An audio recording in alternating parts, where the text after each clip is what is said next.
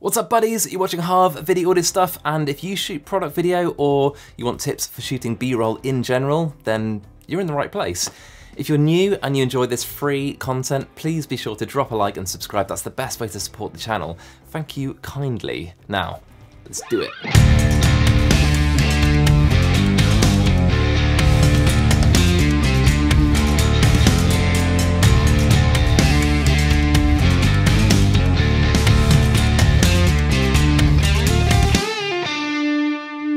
The number one tip for shooting product B-roll is, if you say it, show it.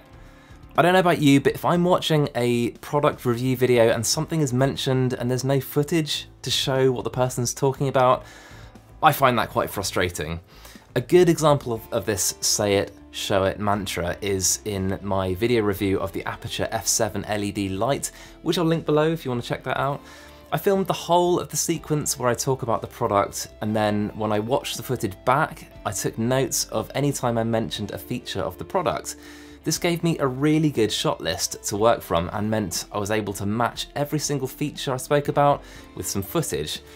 And that just makes for a really way more interesting looking video to watch. Next, let's get creative. Something I love doing in my B-roll is stop motion. It's surprisingly easy and looks really unique. Here's a little sequence I put together, and as you can see, I snap a photo and then I make a small movement to the product. Luckily, with the horizontal movement, I was able to follow the grain of the wood of the desk. As you can see, I started rotating the lens and it went past the midpoint, and I kept the rotation going and I had it moving back to the midpoint. I'm only moving the lens millimeters at a time and I'm snapping lots of photos. I then kept the rotation of the lens moving with the lens cap, and it unscrews itself, jumps on top of the lens, does a bit of a pivot. In this case, I'm going to drop this into a 24 frames per second project, and I'm going to be shooting over 100 photos, so it's going to be just over 4 seconds long. Finally, you can see the lens cap drops into place. And then again, here's the final result. Looks pretty cool, I like that. Now let me show you how I put it together in Lightroom and Final Cut Pro. So I've imported all the raw files into Adobe Lightroom, and I'm going to start by editing the very last photo. Let's center it up and of course make it 16:9 aspect ratio so it conforms with your video. Just a couple of other color tweaks, make sure the white balance looks okay. Once we're done, we want to copy the settings of this photo, and of course we want to make sure we select all of the parameters so we can copy it across to every single photo so they all look the same. Select them all and then hit sync. That will do exactly what you expect. All we need to do then is export the photos, and then we can drop them into our video editor. In this case, I'm using Final Cut Pro, but you can do it in any of them. So I've dropped them into our timeline, and in Final Cut, it assumes that each photo needs to be a few seconds long. That's way too long for us, obviously. So I'm going to select all of them by hitting Command A, and then I'm going to hit Control D to change the duration of every single clip. And then all we need to do is hit 1 to indicate that we want each photo to be 1 frame long, and there we have our stop motion video. Lastly, I like to be organized, so I'm going to select all the photos, right click and select new compound clip, and this just keeps things tidy for your project. Just to say, I like 24 frames a second for stop motion, but it's up to you. I know that means a lot more photos than if you were to use, say, 15, which is used a lot professionally. So yeah, I say experiment, try 60 frames a second to make super smooth, buttery looking stop motion.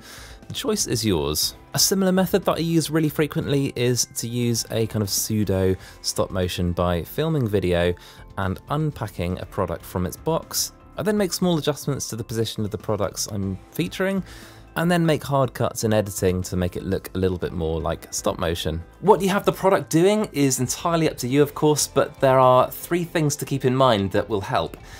1, use a really sturdy tripod and a delayed shutter on your camera. The last thing you want is any kind of movement of your frame. 2, you really want to be in full manual mode in your camera, and that includes white balance. Trust me, even small differences in your exposure or color will be really noticeable. And 3, use things like blue tack or sticky tape behind the product to help you keep the movements really constant. It makes a really surprising difference. Probably my favorite tool for B-roll is a slider. I use a Rhino slider and I just love it so much. You can find slider shots on almost every gear opinion video I've ever done. So you can do the simple back and forth type shot, which is always good, but not the most creative. I've actually got the motorized component for the Rhino Evo slider, and with this I quite like doing a dolly in or out movement. It looks pretty cool. If you've got a camera with good tracking autofocus, then you can even do a simulated dolly zoom effect. To do this, all you need to do is to film a dolly in shot on a motorized slider with a constant speed. It's best if you turn the speed ramping off, so it's just constant. I like to use a fairly wide angle lens for a more pronounced look. And then in editing, simply crop your video at the beginning of your clip and keyframe it to slowly return to that original crop.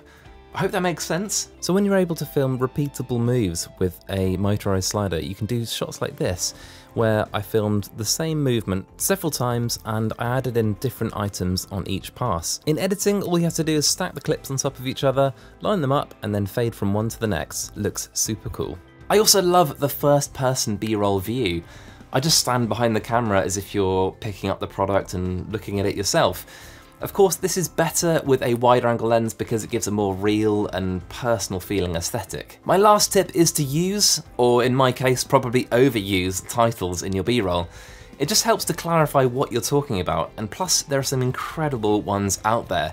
My personal favourites are the Motion VFX M callouts packs, which are so professional looking, plus you can track objects with it. It looks tricky, but it's actually insanely easy to do. I use the regular callouts pack and also the M callouts specs pack, which is specifically designed for products. Check out the links below, they'll lead you straight to the plugins. You can see here just how well these plugins track objects, and that's largely because they use the Mocha engine, which is extremely powerful. I was thinking of doing a review and tutorial of the M callouts specs pack. If that's of interest, definitely let me know in the comment section below and give this video a thumbs up, that way I know. Of course, you don't necessarily need these fancy plugins to get good looking results. With a well-planned shot, you can get some really good looking results just with the stock plugins in your editing software. And that's it for now. Thank you so much for hanging out with me today, and I hope you found this helpful and interesting. If you're not subscribed to my channel, then it would mean a lot to me if you could. Just hit the blob, I'll put it just here. And I've got a large back catalogue of videos about videography on this channel, of which YouTube recommends this one for you, and the one underneath will be my latest upload. Until next time, let's help each other out and shoot better video. See you guys.